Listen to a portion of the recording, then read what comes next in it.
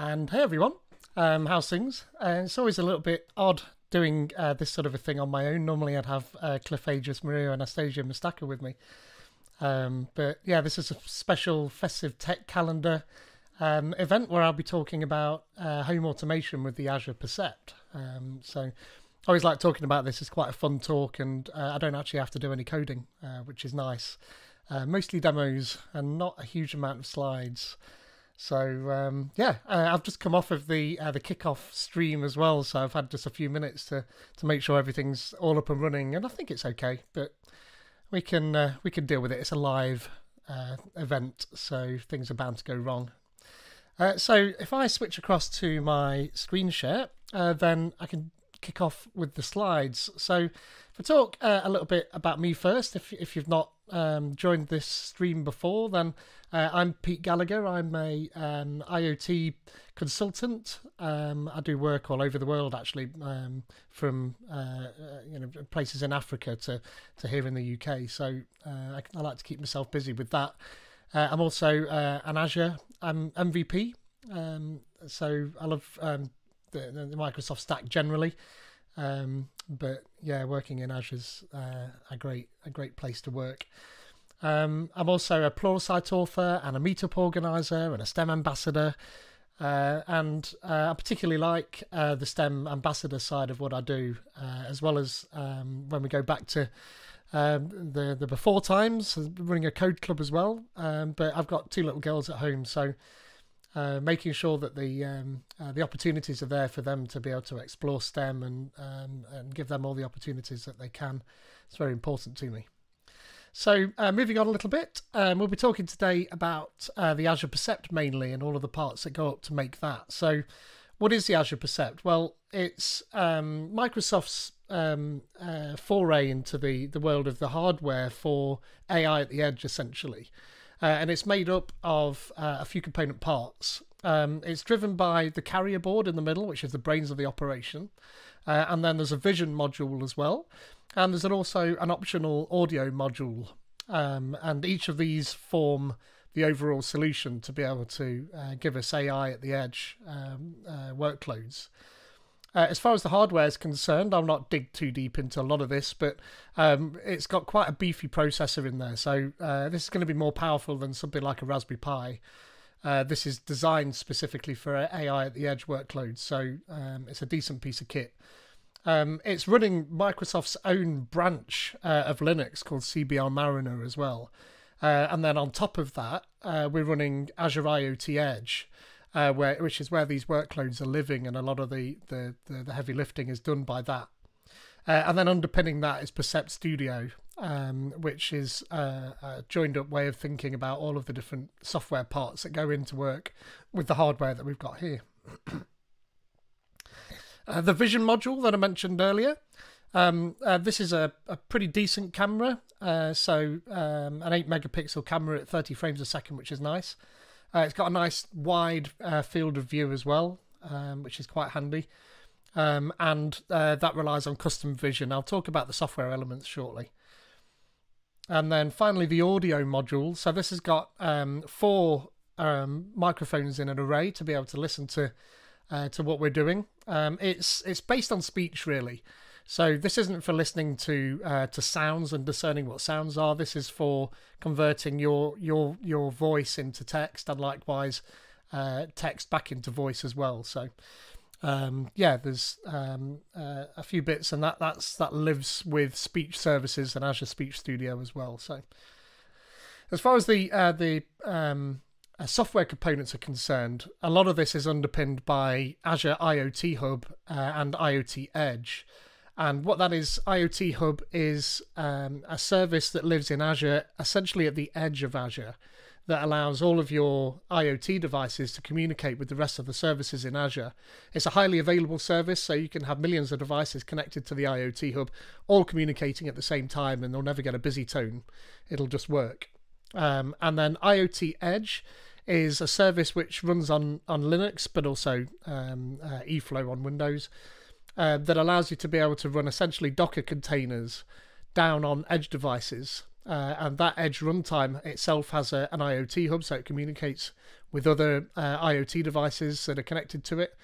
But you run these Docker containers with your individual pieces of code in there, your workloads.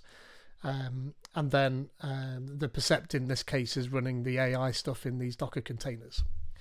So as far as the speech side is concerned, we've got the speech services, things like Lewis, language understanding and intelligence service, and then Speech Studio for us to be able to create the projects that we work with to understand the speech.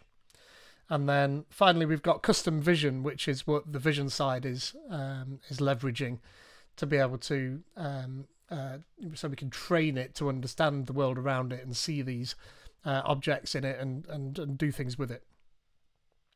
And that's almost all of the slides for now. So I'm going to switch over. I'm going to show you some of these things in action.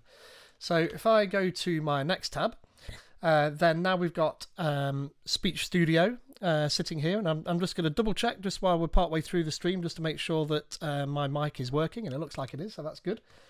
And thanks to everybody there in the chat. Obviously, do shout out if I'm not loud enough or I'm too loud or go too fast. This is a live session, so I'm happy to take questions in there as well. Obviously, thanks so much to Gregor and Richard Hooper for organising the Festive Tech Calendar, which this particular event is part of. They've done some amazing work to pull all of this together, so congrats to them. Audio's great, thank you. Appreciate that. FL33TCOM. So yeah, all right, so I'll carry on with that. So what you can see on the screen here is Azure Percept Studio. So this is what is going to join the dots between all of these different services so that we can then hook them up and make them work with the Azure Percept. So this is the overview page here, and you can dig into some of this to be able to get going. But what's cool is if we click demos and tutorials, then we've got links out to various different demos. And there's sample vision modules, and we can create vision prototypes and vision solutions here. There's also sample applications here for people counting and vision on the edge. And if we click into devices, then we get our list of devices. I've only got the one Percept. I think really I only need one. Quite expensive really when you look at them, several £100, but well worth it if AI at the edge is what you're interested in doing. If I click into vision, you'll see we've got a couple of vision projects here. Hammer or Screwdriver, which is actually an old image classification project, and then Percept Vision 1. And I actually got this deployed down onto the device. So if I actually switch across to the web stream for the Percept, so this is live, this is the stream coming directly from the Percept's vision module, and I've trained it to recognise the difference between a hammer and a screwdriver. I tested this just before it came online, and it wasn't all that good because I went to give a talk in Liverpool and I retrained the model while I was there, and I think maybe I've broken some of my training, but it does still work. So if I hold this hammer up in the right place, then oh no, that's what it was doing earlier. It was giving me a screwdriver rather than a hammer. It will give me a hammer eventually. You can do it. You can do it. Live demos. There we are. There's the hammer. There we go. See, it does work. And then if I hold up a screwdriver, then it recognises a screwdriver. And this is obviously just one particular demo of something you could do with this, but I've seen some awesome demos where there was a medical environment and they had the Percept Vision looking at the tray full of medical equipment, and it would recognise all of the medical equipment. But what's even better is if there was a piece missing, it would tell you in response to a request through the sound module, which I thought was a really great real-world use of this technology. I really enjoyed that particular demo. I think that was part of that the Microsoft Worldwide Global Hackathon recently. That was really cool. Oh, hey, Reese. If anyone... oh, yeah, okay. Yep, excellent. Yeah, thanks for coming along. Yeah, so that's sort of the basics of the vision side of things, which I really like that. It's really cool. So just to show you where this comes from, and you can sort of see here the training images I was doing in the hotel to train it to recognise hammers and screwdrivers. But essentially what you do is you can set the Percept to automatically take images at regular intervals and upload them to this custom vision.ai project that you've got linked. And then what you do is you go through and you can tag parts of it to say what it is. So I've tagged that as a screwdriver, so it recognises that. And then if I scroll down a bit further where I find a hammer, then you can see that I've tagged that as a hammer. It could be as well that you've got more than one thing in there and you can tag it that way too. So in these older ones, that's a bad example. I've got multiple things tagged. I've got a bad example of that. But if I tick worm here, for instance, then you can see I've tagged bit there and a worm and the ring light and my Okio cam and stuff like that as well. So it is quite good. And also when you start tagging these items, it can actually automatically tag them and then you just correct it if it's got it wrong. So it's pretty powerful. And then once you've got all your images in there, you can train it and test it directly in here. And then once you've finished training it, then you can deploy it directly to the device from Percept Studio, which is kind of where you'd want to go and do that. So that's how the vision side works. And obviously I wanted to be able to show that, even though that's not the subject of the talk today. But yeah, it's pretty cool. I like that. So the other facet from this, of course, is the speech side. And there's two parts to speech. There's a wake word, so a little bit like any other agent that you've got sitting there beside you, maybe an Amazon one. There'll be a word that'll wake up your device, and then after that, it needs to listen and then figure out what's called the intent of what it is you've said. So on the screen here, we've got a few different keywords. It comes baked in with computer. Weirdly, it won't let me actually choose computer from this list. It says there's not enough syllables. It needs to be 2 or more. I'm pretty sure there's 2 or more syllables in computer. But I went with controller here. And actually, it's probably going to listen to me now when I've said that. Oh, no, it's not. No, amazing. That's good. Well, unless it's not working properly, and then that's bad. But it might be that I need to tell it to use controller again. I'm looking down, see if it's going to start. Actually, what I can do is if I switch across, then we can actually see what I'm talking about here. So spin that out just a little bit. There you go. So you can see here's the carrier board, and then that's the vision module, and then the audio module there, and I've just got some speakers plugged into that for the audio feedback you get from the sound module as well. Further on from that, I've got a Raspberry Pi you can just see in shot. Actually, it's connected to a robot arm, which is for another talk. And then further away from that you can't see, I've got a double Patras, a double main socket, and inside there I've got a relay and then a lamp. But I'll go back through that shortly. So you can see that working there. So on top of the keyword you use to wake it up, we've also got this concept of commands. And this is the project that you put together to be able to recognize your intent, the set of sentences you want it to react to, and then how you want it to react. And I've got a demo here. In fact, if you go to overview and then demos and tutorials, if we scroll down, you can actually try out a voice assistant template, and there's a bunch of them. So hospitality, healthcare, inventory, automotive, and I've deployed this hospitality one. So if I click into here, then what we've got is a mock hotel room, and we can control that mock hotel room using the physical Percept. Now, I'm hoping that this is actually working, so I'm actually going to just see there's computer. Look, it lets me have that. I'm going to change that from computer back to controller. There we are, just so that I know that is going to work. And theoretically, I can now communicate with this. So let's just see if this works. Controller. Controller. Turn the lights on.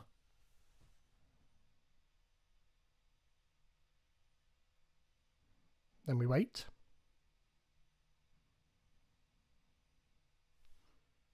Oh, it's thinking.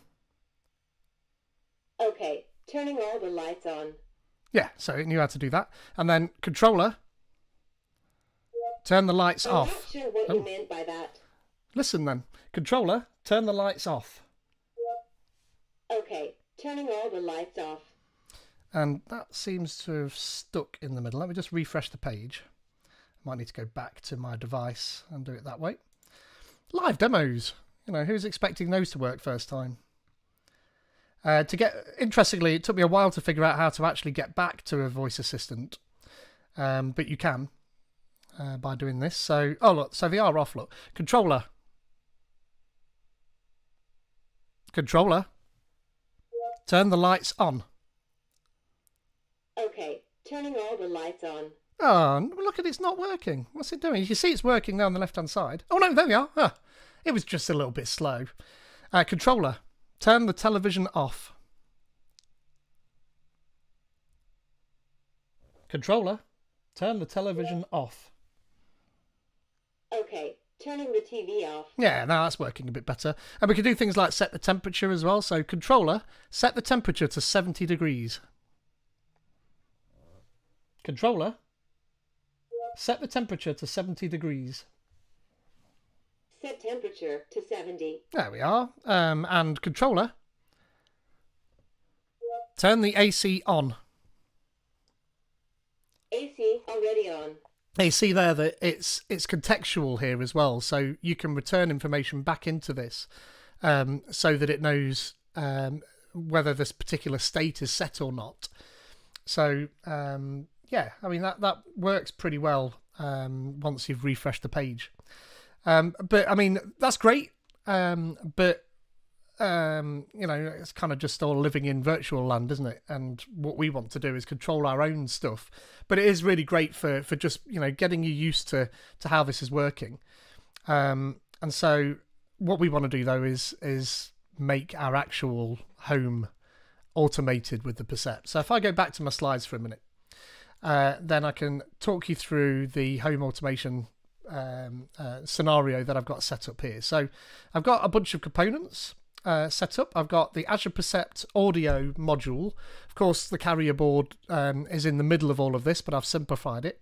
And that calls out to this speech studio, all the services that we're using here, including Lewis, to be able to understand the intent of the words that it's understanding when we say them. So Speech Studio then makes a judgment and calls out then using a web endpoint to an Azure function that I've got set up. And then that looks like you're building the metaverse. Yeah, it's maybe looking a little bit less like Data from Star Trek though. So I've got an Azure function that receives an HTTP call from Speech Studio there to trigger a message through the same IoT hub that the Percept's using, but I've also got a Raspberry Pi connected to that. So this is actually triggering what's called a direct method on our Raspberry Pi to be able to react to that command from Speech Studio. So there's a few hops to go through there, but actually none of this is particularly complicated, and I'll show you all of the code in a bit. So once the Raspberry Pi receives the direct method invocation to say what it needs to do, then it goes through a mains relay and out to just a desk lamp that I've got sitting in the background here. And there's not a great deal of code involved in all of this. So let us do some demos of that, shall we? So if I switch back across to here, before I move on a bit further, I've got the actual project open here that this hospitality service uses. It's a version of it, but it's exactly the same. And you can see here that we've got a bunch of example sentences: turn the lights on, turn the lights off. And so that's sort of the basic idea there. But what I've got over here is one that I've created specifically just to be able to turn the lights on and off. So you create what's called a command, and then you give it a bunch of example sentences. So all of the different ways you expect to be able to invoke that command. And you can see that it's not as simple as just turning the lights on and off. You need to give it all the different ways. You can have a lamp, or turn it on, or turn the lamp on, or switch on the lights and stuff like that.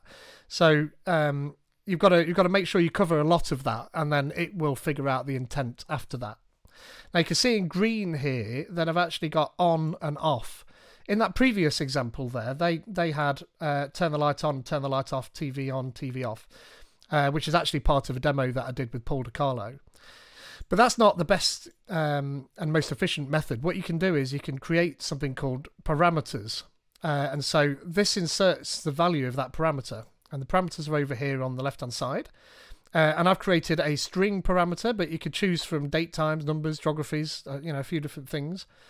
And then we can accept predefined input values from the internal catalog, which is then down here. So on and off are the two different states that we can set our lamp to. We can actually set one of these as a default as well if we wanted to, but I mean, we don't want it guessing. We either want it on or off. And then what we've got is this completion rule, a done action. So once it's understood what it's done, then we can have it actually do something useful. And if I scroll down, you can see the action is call the web endpoint light control. And if I click into web endpoints on the left, here is that web endpoint. And when you create one of these, then you can create a URL that it calls into. And then you can select the method that it's using, and I've chosen post there. And then we can add some parameters as well, and that's just a code to be able to authenticate with the Azure function. And then at that point, we're able to invoke our command and send it down there. So if I go back to my Percept and I go to speech and we go to commands, and then just give that a sec and let that load all the different commands. So this is the command that I want to show you today. So if I just click assign, then we can assign it to our Percept. I've only got one Percept there, and click save. And actually, if I flick across here, if we catch it fast enough, then I think I was just a bit too slow. You actually see the LEDs flash on and off when it's received that update. So it's pretty fast to be able to put that down on there. So, in theory, I should be able to turn on a lamp at this point. This is the part that, you cross your fingers because this is a big part of the demo. But if I, in actual fact, what I've also got, if I go across here is all the code, but I'll give the demo first, then I'll go through the code. So let's just let that go back on the screen. So controller, turn the lights on. Your fallback message No, come on. Controller, turn the lights on.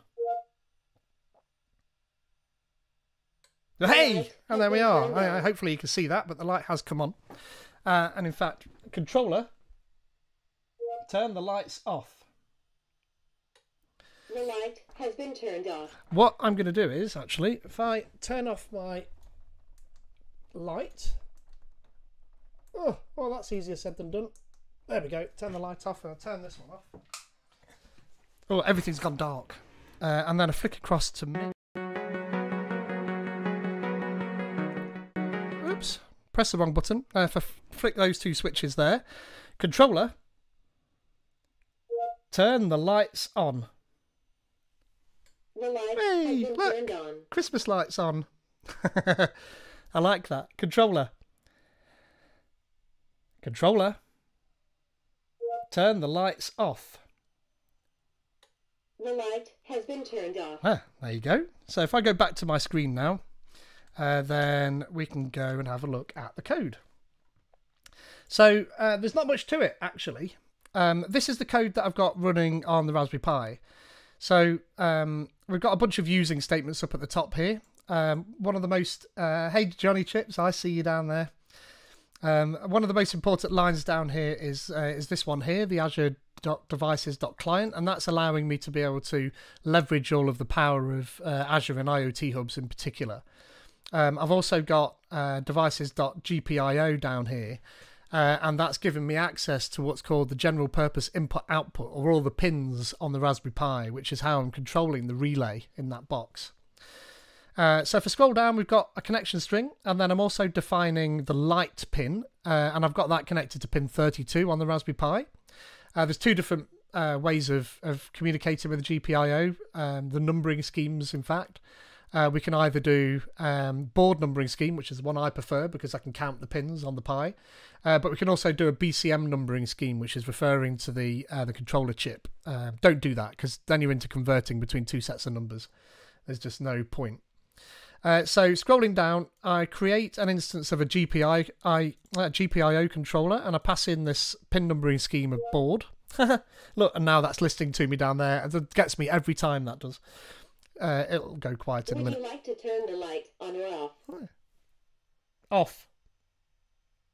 The light has been turned off. Yeah, well, okay. And then I open a pin using that same object just there for my light pin. And I tell it that it's an output because we're using that to turn the relay on and off. And then I set it to high. Actually, relays are a little bit backwards. So to actually activate the pin, you have to set it to low. So I want to make sure that the light's off when I start. So I set it to high just to default to off. So next up, I've got a device client, and this is actually the part that's going to connect to the Azure IoT Hub to receive the direct method that I'll show just below here. We pass in the device connection string, and then we're going to use MQTT, which is just a queuing protocol that we can use for communication, IoT communication. You could use AMQP or HTTPS, but I like MQTT. Next up, what we do is we tell Azure that we're waiting for this command with the set method handler async, and we wait for that control light command. And then into that gets passed the method request in a user context. And I console write line out that that's happening. And then I also spit out the data that's coming out of that method request and then deserialize it into an object. And then if the state is set to on, then I set that relay pin to be low to activate the lamp. Otherwise, I set that to be high so that the lamp's off. After that, we return a response back to the thing that's calling the Azure function, just so that it knows it's done it. And then we just sit in a loop forever, waiting for things to happen. So that's the what's happening on the Raspberry Pi. To go back up the chain there, so if you remember over here, if we go back to the previous slide, no spoilers, there we are. We've got the lamp and the relay, and that's connected to pin 39 on the Raspberry Pi. The Raspberry Pi is connected to the IoT Hub, and then we've got this Azure function, which we're calling from that Speech Studio project. So if I get the code up for that, there's not a massive amount of code in this either, to be perfectly honest, and a lot of it is boilerplated for you when you create an HTTP triggered Azure function, which you can do here in Visual Studio Code. So a lot of this is given to you, but I've added in the Microsoft Azure.devices, so that same connection library for IoT hubs. And then we've got this service client that I'm instantiating here, and I use that with this connection string to be able to connect to the IoT hub. This HTTP triggered Azure function gets called into, and then I just log out the fact that it's been called into. And then we get a request body, and I stick that out onto the console, and then I deserialize that into an object, and then I stick the state that we're passing across. And again, if I go back to the Speech Studio project, then we go to the web endpoints, then we can go to where is it? Somewhere in here it actually tells you what it is it's passing out. I think it might be in the actual done over here. I can't remember, but we're passing in a piece of JSON into the into that web endpoint to be able to tell it whether we're telling it the light on or off, and that's actually that parameter that we can see there. So that gets passed in either on or off as the state. Not quite sure why I can't find that, but either way, it's not particularly important. So if I go back to the code again, that state there, that's passed in from Speech Studio directly to us. We get that, and then I just spit that out onto the console, and then I use this service client that I've created here, and I create it from a connection string very similar to what the Raspberry Pi did, and then I invoke that method down here, which is the control light method. So what we do is we create a new cloud to device method, and we give it a timeout because that's a good thing to do. And then we set that payload JSON, and I just replicate the same JSON that I'm being sent. Actually, I just recreate it, but we have a property of state, and we set that to the state that's passed in, so either on or off. And then we just wait for the response, and then we stick that response out onto the console. So again, there's not a great deal of code, and in fact, it's mainly those 3 lines there and this that I've had to add to the boilerplate to get this to work. And this is all in the docs. And by the way, there's a blog post that I've got that details exactly how to replicate everything that I've done here, which I'll show you briefly at the end. So the other thing I've got then is the Raspberry Pi, and I've dialed into the Raspberry Pi, and you can see here the invocations. So we had the on and the off and the on and the off working there. And actually as well, if I go over to my Azure portal, then we can actually look at what the Azure function was doing as well. So here's the various invocations that have happened this morning. And we can see here, look, the state was off and the state there is off. So that's that same console logging I was just showing you in the in Visual Studio Code there a minute ago. And really, that's almost it. But I have got one extra piece to show because, it's Christmas.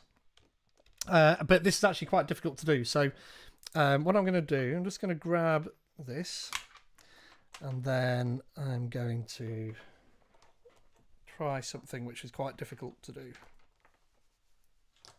See what happens.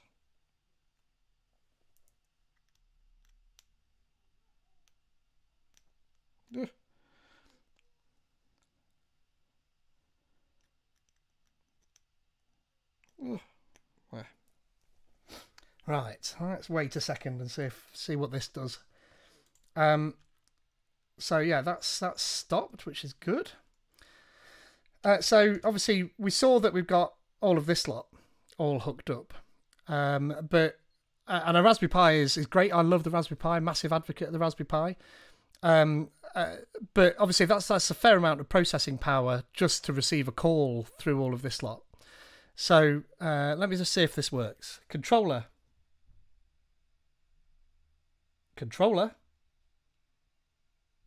turn the lights on. The light has been turned on. And it worked. So I don't know if you can see that, but I've just turned my jumper on. So I spent most of yesterday and deep into last night and early this morning sewing sewable LEDs and conductive thread, and my fingers are full of holes now because I'm no seamstress, let me tell you.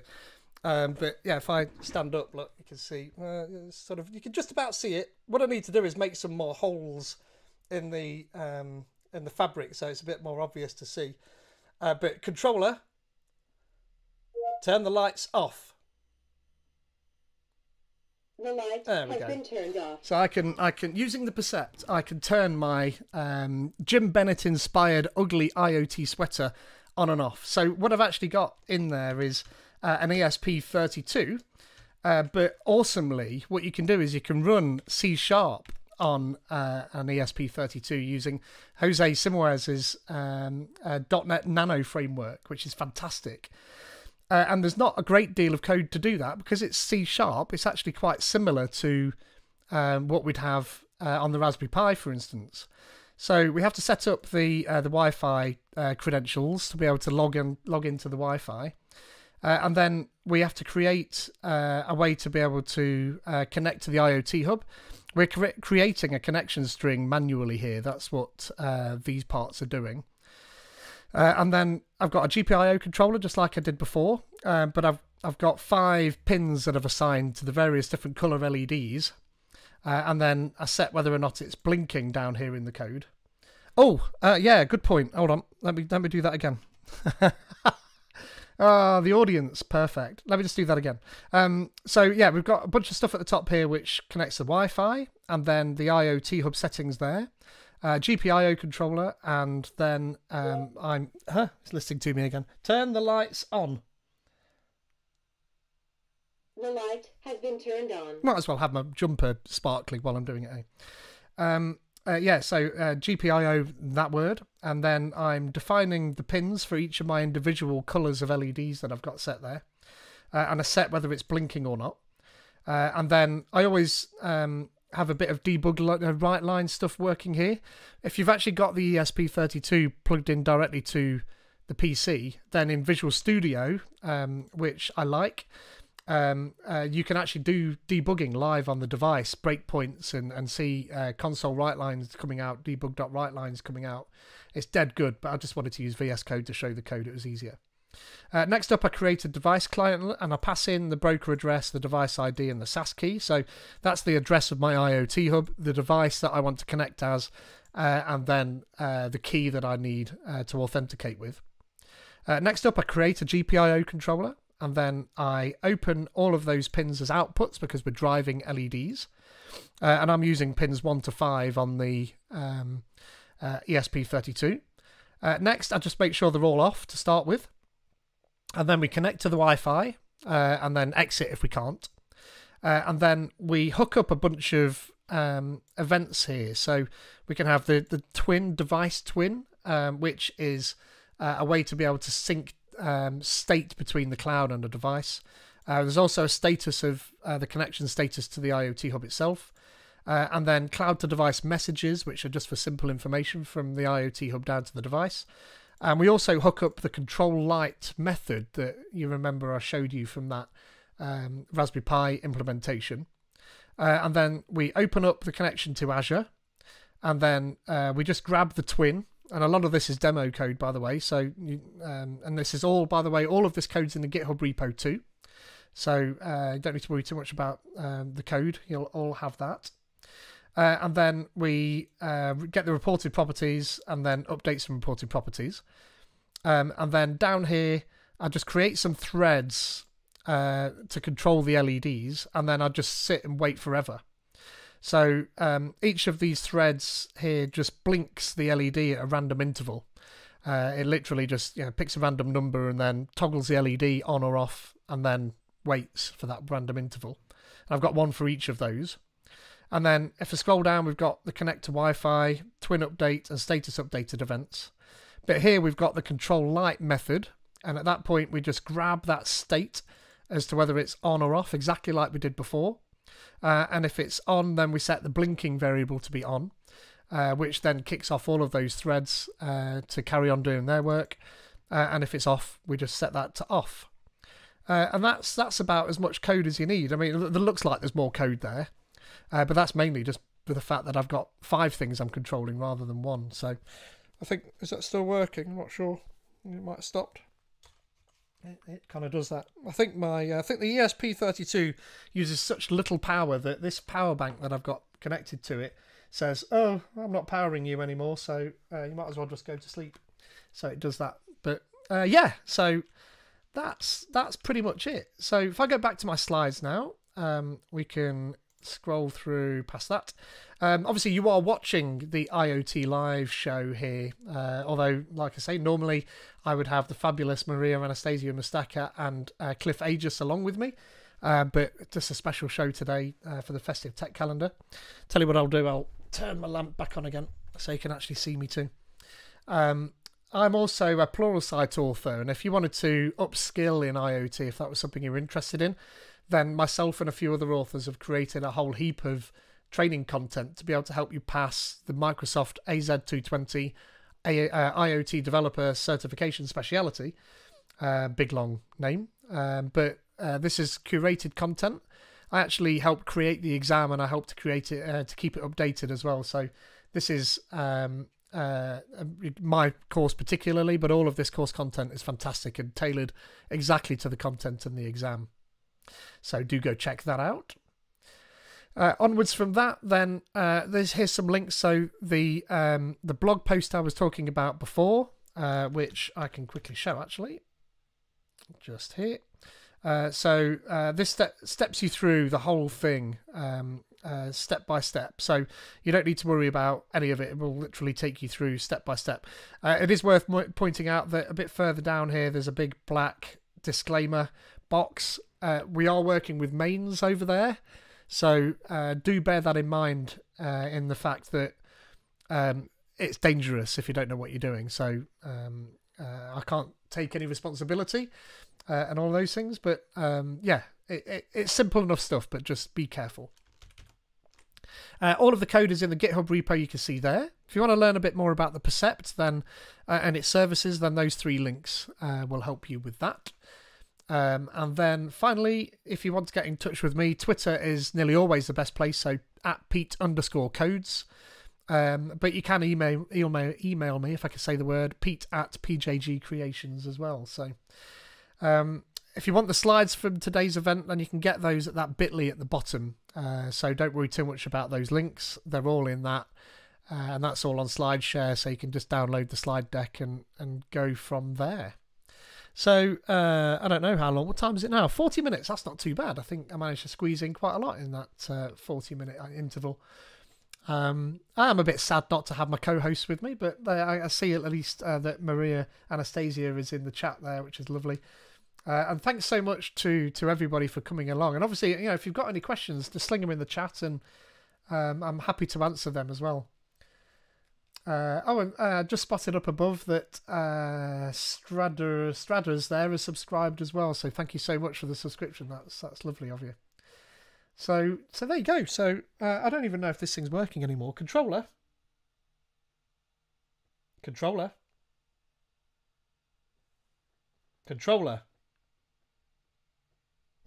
Turn the lights on. The light has been turned on. Yeah, it is still working. It's just going to be difficult to see because of the light.